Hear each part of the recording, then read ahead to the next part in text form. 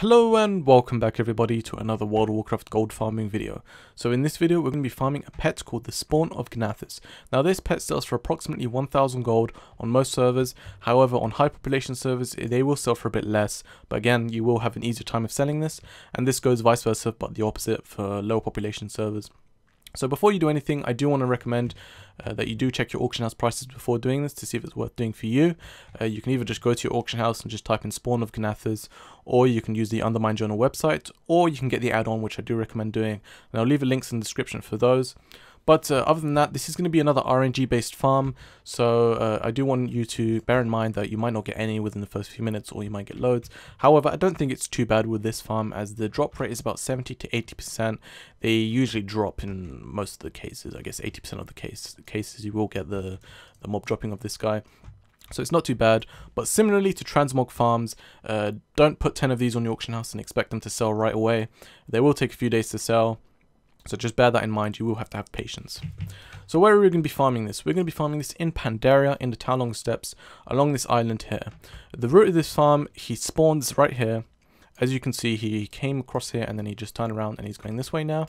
And he will just swim across here and then he'll stop around here and then he'll swim back, and you'll keep repeating that all again and again. So what I don't recommend doing is just flying around the island to search for him. What I do recommend doing is just flying around the north side, as he only goes around the north side.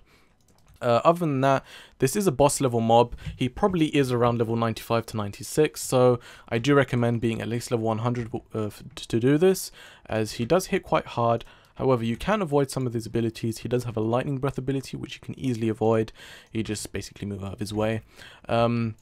I am about 691 eye level and I am protection spec, so I have a very easy time of doing this. It does take me a few minutes to kill him, but it's not that bad. If you are a pure DPS spec and if you don't have a lot of survivability like a mage or something, or a warlock, I do recommend having a bit higher item level, like let's say 660 item level plus would be a good range, but you shouldn't have too much problems with this. Other than that, competition wise, I didn't see anyone here. Since this is not a current content zone, no one really comes here unless they're going to farm the Spawn of Gnathis, and basically not a lot of people farm this for some reason. So it does still sell quite well on most servers. Other than that, it has a 50-minute respawn timer, so I don't recommend just waiting here for 50 minutes and then just killing me again, as that's not worth doing. What I do recommend doing is getting the Cross Realm Assist add-on, and what it basically does is allows you is an easy way to reset your server. So you just press quick join, and he will disappear, and he will reappear somewhere along this path. I'm sure you know what it means does by now, but I'll leave a link in the description for that as well. So there he is again. So let's get into the gold breakdown. So I was able to farm about 5 pets every 10 minutes. Convert that to hour, it's about 30 pets an hour. Now hypothetically that's about 30,000 gold an hour, but of course realistically you won't be able to sell 30 of these pets every hour. That's just unrealistic. There's not enough buyers to go around to sell all of these pets.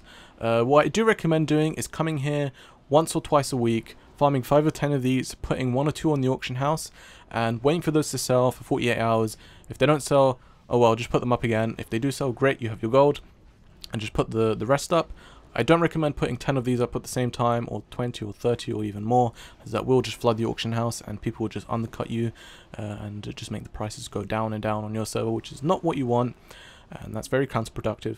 Other than that, guys, I guess this farm is very good. I like this farm since it's just a change up of pace, and it's very easy to do. You can just come here, just kill him once, and he will probably drop the item, as it's an 80% drop chance or whatever. And you can just put it up on the auction house, and it's in quick 1,000 to 2,000 gold if you really need the gold. But it will take you at least a day to sell this. Other than that, you can just use the pet for yourself, as I done.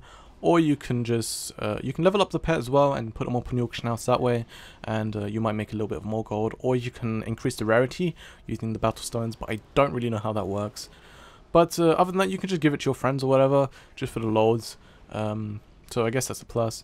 But I guess that's the end of this video, guys. Like and favorite if you enjoyed, and subscribe if you want to see more gold guides like this from me in the future. Until next time, guys. Bye.